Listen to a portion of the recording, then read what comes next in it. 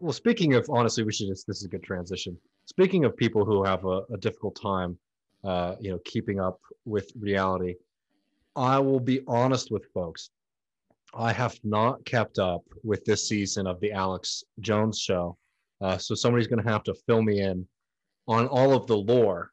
But we have a pretty interesting development here. It's a clip from Twitter that somebody pulled with Alex Jones losing his mind over the Q folks. And before we put it on, honestly, that doesn't surprise me at all because Q's coming for his grift, right? Q is something that he doesn't control. But I have to say, it is very funny to see a couple crackpots going at it. Yeah. He broke all that. We know that. I'm saying Q tells us stuff in all of its lies, is what I'm saying. You keep interrupting me. Because you're lying. Because you're full of shit. That's why. Because every goddamn thing out of you people's mouths doesn't come true. And it's always, oh, there's energy, and oh, now we're done with Trump. You said he was the Messiah. You said he was invincible. You said it was all over. They were all going to Gitmo. Now, oh, he's part of a larger thing of Q. I will not suffer your Q people after this. I knew what you were day one, and I know what you are now, and I'm sick of it. I'm sick of all these witches and warlocks and pumpkin popsums and everything. Oh, God. Sorry. Can't talk to you anymore. Jesus, Lord help me. Oh my God. He broke all that. From what I've seen of Alex Jones lately, I mean, it was always unhinged, but it's just like a complete free-for-all at this point. And what's funny about like the Q stuff is that I have seen QAnon Anonymous talk about this a little bit, and it won't be a significant portion because I think it's juiced, frankly, by partisan allegiance to Republican Party. But there will be a not insignificant number of Q people they predicted that will follow the new sort of revision that Joe Biden is actually working with Trump and Q, and that Trump has passed along orders to him. Because they can't be wrong, right? This is why, like, when the mass arrests never happened. This is why what Matt Christman was doing was so great with the Q people, which is that he was basically saying, make a testable prediction that will happen, because it's obviously just a millennial, millenarian, end of the world type of conspiracy theory cult. But yeah. I think that's 100%. Obviously, Q is just completely bonkers. I think you posted something or retweeted something the other day. I was trying to see if I could find it, but I can't. About searching for the phrase on Twitter, like acting weak when you are strong. Oh, right. Which is basically like now the Q mantra, which is like that Donald Trump is acting weak even though he's strong. And it's always, I mean, I have people I know who are really deep into this rabbit hole, unfortunately, and it's amazing to see the kind of posts they do on social media.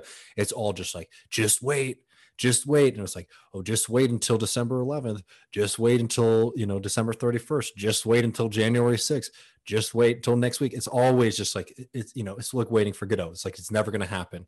And obviously because it's a grift, but there's a part of it that's like, again, not defending Q, but it's just like there's a part of it that is, it's people treating politics like a soap opera, which most people do, and most of our media system has taught people to expect. Pick your reality, choose your favorite people, and you just live your own life, right? And you just don't think about politics as something that you can like really directly interact with. And I think a lot of those Q people who stormed the Capitol last week learned that lesson the hard way, as we were talking about in the main show today. All these people saying, "Oh, I was just joking," or "I didn't realize this." I thought this was supposed to, this was just an event. This was just like a rally. This is just like a fun activity that we're doing, because there really is a disconnect for most people's like political consciousness and political media from like the actual political reality of the fact like, oh no, actually you can't storm the Capitol in a mob without having kind of consequences. And there really is a separation there, and Q extenuates and like amplifies that kind of disconnect between like media and reality, but it's not unique to Q, is more what I'm trying to get at. Yeah, absolutely. And I feel like stressing, to the extent I want to get into like issues of censorship is like what happened at the Capitol didn't happen because all these people have new electronic platforms that they can get radicalized. Yeah. Like this happened because the party is lying. Like it's not like, Mhm. oh, where did they get this idea? That it's because there's people literally in Congress that, like, of course it wasn't gonna shift. It wasn't an actual opportunity to, change the results of the array of power, right? In the Mhm. last election, right? It was never gonna get there. But they still had people fundraising off that. I mean, Ted Cruz himself put out a fundraiser, a Stop the Steal fundraiser. I believe it was a Stop the Steal. Oh yeah. No, he did. Along the same lines and same afternoon. So like I think there is almost too much focus on, and I hate it. I know people who are like, yeah, my sister is into QAnon stuff, and it sucks. And I do think like the social media networks are responsible for that. At the same time, like that's a symptom of rot at the top. No, it's the same kind of brain rot that we got when liberals were saying the opposite about social media. Oh, look at social media. It's leading to revolutions in Egypt, right? It's leading to this, to the Arab Spring, which was BS from the start. That was a complete colonial narrative. First and foremost, but the secondary narrative was this idea that tools make history, not people, which is just fundamentally wrong. And it's this kind of escapism that a lot of these folks are leaning into with social media. It's like, no, the social media didn't create the rot.